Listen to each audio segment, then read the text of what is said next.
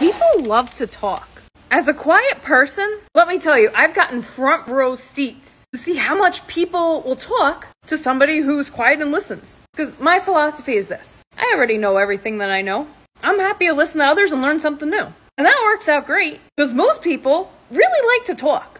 I recently went to a dinner party. I knew everybody from online, but I had never met any of them in real life before. And so I sit with this lady, and you can tell that she's usually pretty quiet too, or she's not used to people actively listening. And she started talking to me about her cat. I love cats, love all animals. So I asked her a few leading questions. 2 hours go by, and she just talked to me about her cat for 2 hours. I did not contribute very much to this conversation, but I was an active and attentive listener. And that was just such proof to me that if you let somebody talk and actually listen, they're in heaven. They love it. They'll share all their knowledge and wisdom with you. And this comes in handy so much in my business as well. I used to get on the phone with clients and tell them everything that I knew about social media and marketing. But I quickly discovered most of them did not want to hear that. They wanted to talk about their passions, their businesses, the things that I would be marketing, which actually helped a lot because I used the stories and the things that they told me to create their marketing collateral, their ads, their social media posts. It's a casual conversation of me listening turned into some really great campaigns. When I was younger, I thought that my introversion was a bad thing,